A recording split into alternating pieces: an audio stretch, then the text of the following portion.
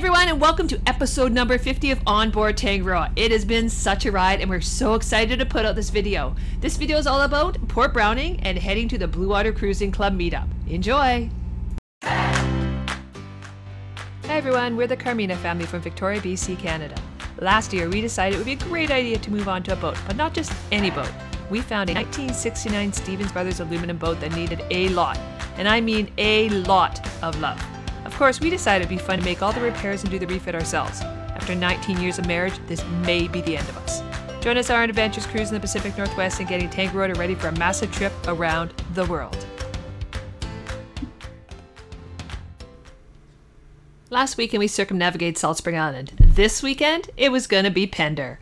Everyone, we are heading to Port Browning for the Blue Water Cruising meetup. Lane and I joined a cruising club. I'm so excited. It's our first time. I've got their pennant just right there. I put it up.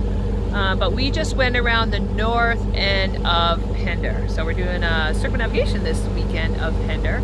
And we're in Plumper Sound right now. Port Browning is just forward of us off on our starboard side. And they've got Winter Harbor over there on our port, which is a nice place too. But yeah, that's what we're doing, just coming into Port Browning. We should be there in about half an hour. And we're just heading south right now. We're just gonna round up into Port Browning, which we think is right there. So we're just gonna go around this point and go whoop, up and in. It is tea time on Tanga. Oh, I don't know what this is, but it smells really good. Some kind of red dragon thing that he likes. All our little Tim Hortons mugs. Every year Santa brings me Tim Hortons mugs. These ones are from our trip down from Alaska when we brought Tanga home. I just did something really stupid. I said, hey Blaine, I just put up some red twinkly lights. I said, what? What color are they? I said red twinkly lights. So Janice, we're navigating. Do you think that's such a good idea? Not so much. When we're underway, we've got a red light on our port side and a green light on our starboard. The problem was, I hung the red twinkly lights on the back of the boat, which was gonna really confuse people.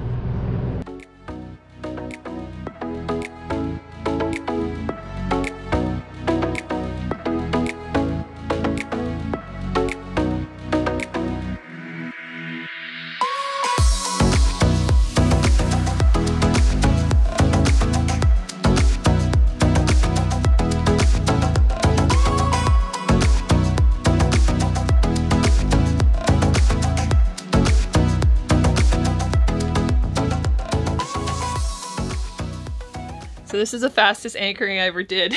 I don't know, Blaine, what was going on? No, but why did we do it so fast? Well, I was watching another boat come across the harbor and I'm like, that's my spot. So that was my my very rapid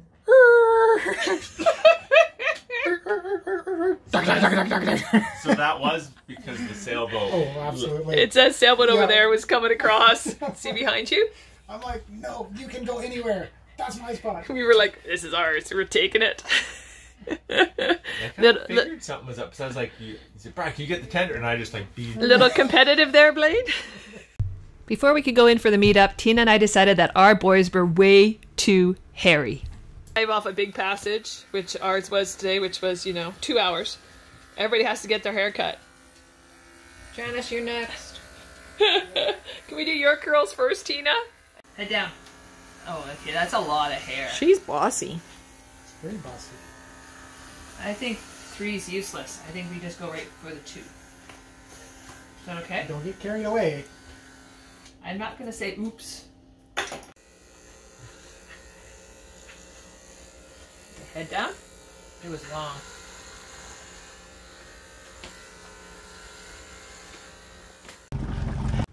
And after we all got cleaned up, it was time to head into the meetup. But first we had to check in. We're coming to check in. I hear we have to go to Arahira afternoon. Yeah, you actually have to talk to people who know stuff.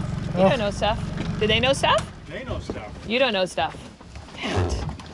This is Port Browning Marina. Oh, some people are all dressed up. Putting up all their flags, counting stars, Vancouver, Canada. That's cool. He's got a couch. Hmm? lot of flags. Yeah. It was for the meetup.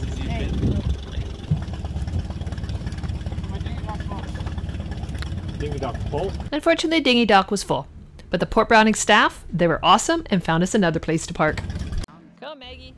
Our first priority on shore was to make sure Maggie could go do her business. Yes. She peed. Then it was time to meet the organizers and pick up our welcome package. Then it was walking the docks and checking out some boats. Look at that. So this is awesome. We've got a kayak rental place here.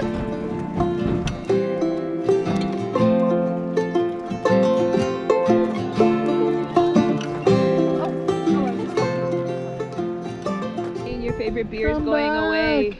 Come back! The Category 12 van showed up. Sold out. Category 12 van. Oh, he stopped. He stopped. No, no, come back. Checked in with Sally. We got our welcome package right here. Tomorrow's a busy day. Mm-hmm. And yeah. Should we go look around? Nice big bay. Yeah, let's go look.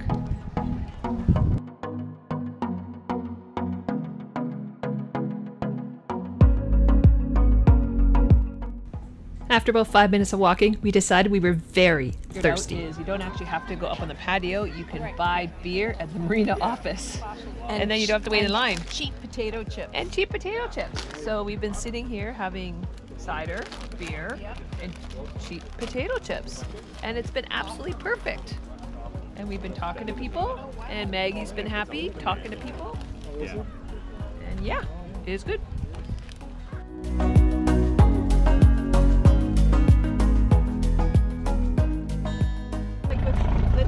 I have lipstick on. Anyways, I just want to say, these guys have been on board for their second weekend, and they're like the perfect crew. They've totally picked up everything on what to do. What are we looking at? That looks like rain. Oh yeah. That looks like a lot of rain out there. It looks like smoke. Could be smoke. The smoke's supposed to arrive in 24 hours. That was, 12 hours ago. It could be early smoke. To be honest. The wildfire smoke. Smell. Smoke. So the rest of Canada is burning. Is Oregon that has a massive fire? Oregon, yes. Like there's some big wildfires going on right now, and last summer we were actually chock-a-block full of smoke, especially during my sister's wedding. So which was September, so we still have lots of time to go through. So we're kind of expecting it to get a bit smoky, and I think it is. Blaine thinks it's rain. I think it's smoke. I'd say it's a combination. Brian thinks it's a combination. I think it's a horror movie called The Fall. Oh, and I think Blaine's actually right because I just felt rain. He's got a rain meter. I think the testosterone is sticking together, and Brian would know if there's rain first, looking at his head. So here we are, Blue Water Cruising meetup. It's actually a pretty good group. There's lots of people here. It's an awesome meetup. I think last count was 34 boats in Port Browning. Like seriously. If you want to join Blue Water Cruising, the link is down below, so please check it out. It's a very decent price. I think it's $200 a year. Great speakers every month, but you definitely should join. But yeah, check it out. We're at Port Browning, and this is the meetup. We were doing appies right now, and let's see if I can see everybody. Look at everybody! Sailors, motorboaters, everybody's out there, but you should definitely join and check it out. We were having a great time in Port Browning. So again, the link's below. Check it out. One of the customers. After the first night meetup, it was time to head back to Tangaroa. And we were spoiled with a stunning sunset. And while sitting on the aft deck having sunset drinks, we were blessed with a sail pass. Salute. Nice. Woohoo! I was like, either he's going to hit us or he's coming for beer. I'm not sure which. Oh, we got a mirror here. It's awesome. Oh, you do have a mirror. Yep. It's a old deck. Beautiful little boat. Beautiful big boat. She'll get there. Just dragged me right in there and went, look at all that aluminum. It's a lot of aluminum. Then it was time to head to bed and get ready for a busy day. Checking in with Peter and Connie. The day started with the Blue Water Cruising Club roll call. 75 checking in with Dara and Kate. On our way in for breakfast, we passed a poor little dragonfly who had got himself stuck in the water. There you go. Okay, just stay. Just settle down. Just dry. You'll be fine. Oh, Maggie. Trying to save the dragonfly. Don't try there. Just leave it. There you go. I like your finger. It's good grip. So we put our little dragonfly right there. I think he can dry his wings, but I hope that he's got a little bee to entertain him, saying, "Hey, how you doing, buddy? Are you okay?" I think he'll be fine. I think we saved him. He's waving at the bee. Hello, buddy. Look, they saved me, those lovely people. I think we're good. And this is the Blue Water Cruising Club breakfast. And after breakfast, we were honored with a lecture all about First Nations history in the area. And I'll try to speak so that everybody can hear me. So these are the Gulf Islands, and you can see this is usually where we are with the Wasanich people. Port Browning Marina. Go and take a look. So they've redone the whole marina. It looks great. Docks are in great shape. They can take lots of boats, and they said they can take boats up to 150, I think. They can have room for one on the finger pier out there. But usually their docks are roughly 7 to 8 feet long. There's a ton of anchorage here though.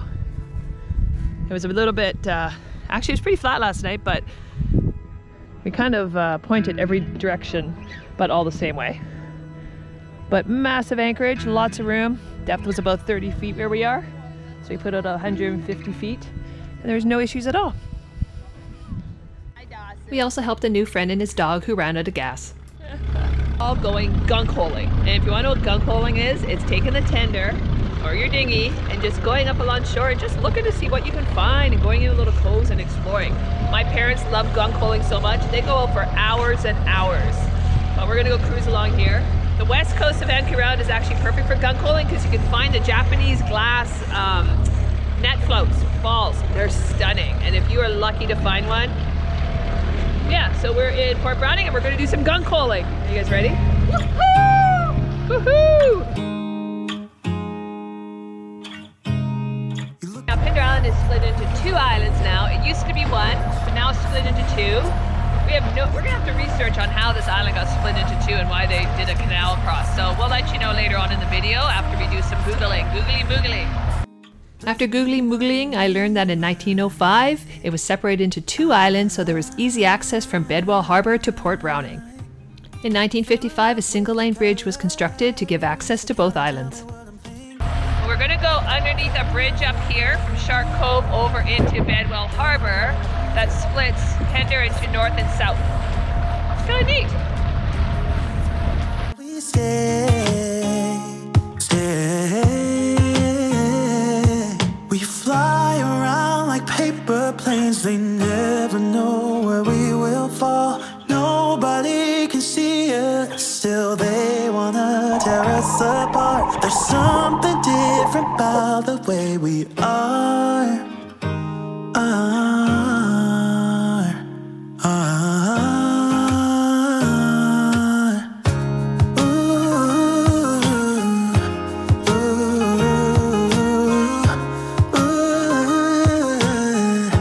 They got their own little bridge, harbor, dock. Nice boat. And this is all parked because look up there. It's gotta be all lookout up there. There's something different about us. We're pouring cup after cup after cup. Yeah, it's just the way we do it. Anything just to block out the real life, real life. Yeah, we're loving the way they. Absolutely beautiful. Look at the bright work on her.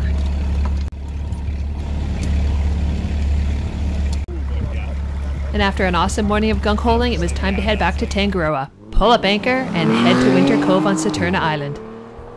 Hit the bell button so you're notified when episode 51 drops next week and we explore Winter Cove.